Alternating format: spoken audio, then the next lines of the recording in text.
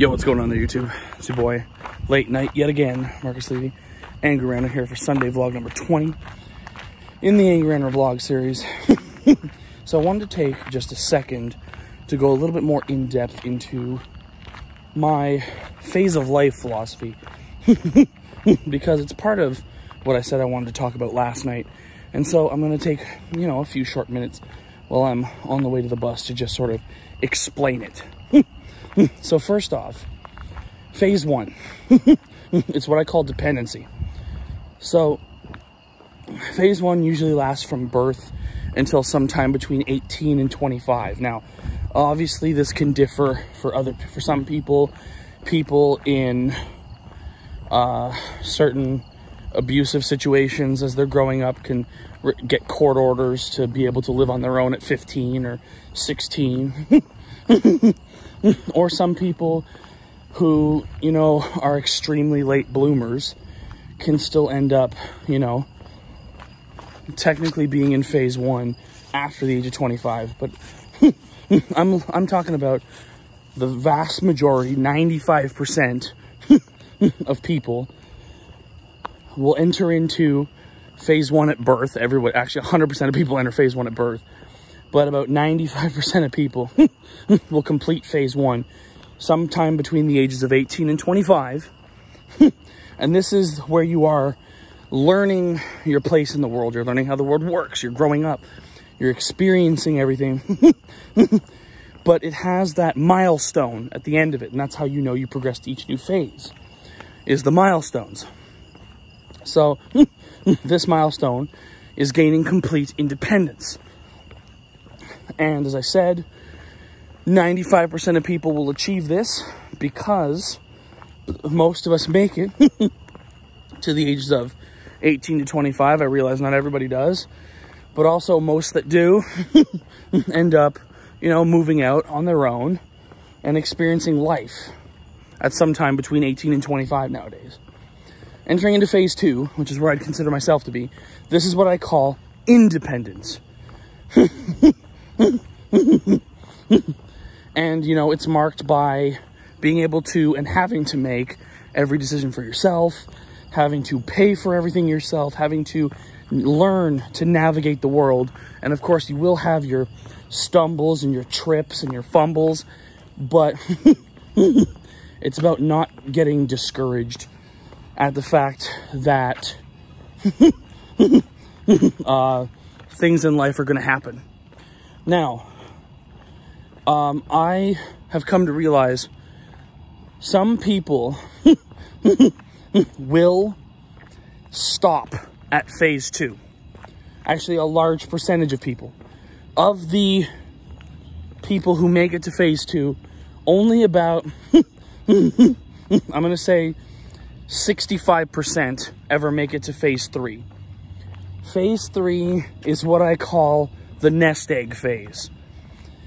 And it is when you have, to a certain degree, mastered the ability of adulting. You have not necessarily a life savings, but you have a nest egg. You're ready for emergency situations. And this is sort of that period of time in your life where I would say you are soaring. You are successful. And I did forget to mention, but phase two, for that 65% of people that do succeed in phase two, it only lasts about 10 years, usually about 10 years. So for me, for example, I started phase two at 23, and if all goes well, I should be in phase three by the time I'm 33. And, essentially through my, almost all of my 20s into my early 30s, from my early 20s into my early 30s, and then that's when I would start phase three. Now, phase three itself, for those that do make it to phase three, the only people that generally don't make it to phase four are usually the people who die before phase four. The unhealthier adults. Because if we're talking about the normal stages of life, of having this next nest egg and being prepared for almost anything, I'm willing to say about 90% of people, of that 60% of that original 95%, you know, another 90% will make it to what I call the slowing down phase.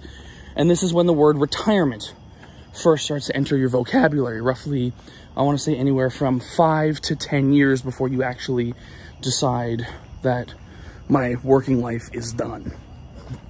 So, and now, so for example, you know, stage 3 is usually the one that lasts the longest. It usually lasts anywhere from 20 to 40 years.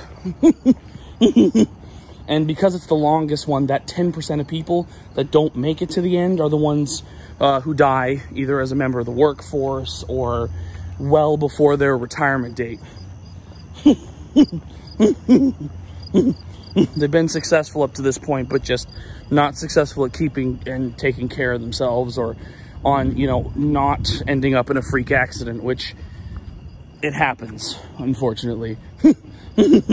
Now, the last phase is something that all people, even those in phase 2, those stuck in phase 3, and definitely those in phase 4 can achieve. And it's what I call retirement or golden years. There are people that can go from phase 2 right into fucking phase 5. Now, the retirement phase, from the way that I look at it, this particular phase lasts 5 years. Before the final phase, phase 6, which is twilight, which is, you know, basically until death. But this retirement phase is essentially the time when you've confirmed that you're going to retire, and then up into the first couple of years into your retirement, where the thought of, do I maybe go back to work? Do I maybe get another job? Do I maybe just get something where I can make a little money on the side or whatever to keep myself busy in retirement? It's where it's the, should I work because I can just to keep myself busy, not because I need to. Now, for some people, those probably who are still stuck in phase 2 up to this point are probably more like, is there any job that I can work so that I'm not homeless or something? But for the most part, these are the stages I feel in life that everybody goes through, including that 6th one, which is the twilight phase, which essentially happens from the point where you can't work anymore or choose not to work anymore up until you die. And so that can last however long. Usually starts as early as 70, between 65 and 70, and can last until death, of course. But I don't know, I felt like diving a little more into that, so when people hear me talk about phase 1, phase 2, phase 3, whatever, you know what I'm talking about.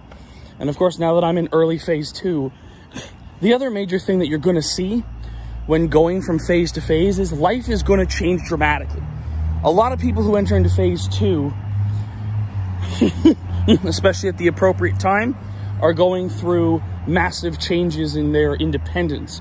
Those that go from phase 2 to phase 3 properly are maybe settling down, doing the family, having gotten married recently, all this and that, making much bigger life decisions.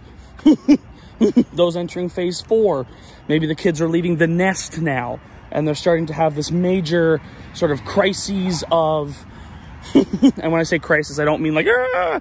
I just mean there's a, you know, social work term for crisis, which means just massive, massive change.